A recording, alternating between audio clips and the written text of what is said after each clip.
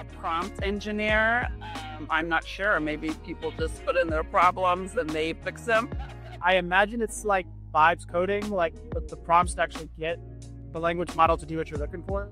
Prompt engineering. I have quite a few buddies who are engineers themselves. They engineer software, so yeah, I've heard them speak about it before. Have you ever heard of a job of a prompt engineer? No, I haven't. Prompt engineer.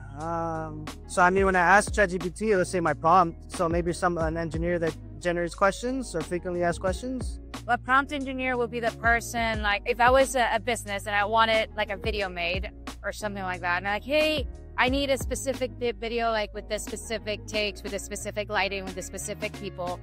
I would hire a prompt engineer to make sure that they are prompting the engine the right way so they can get results faster.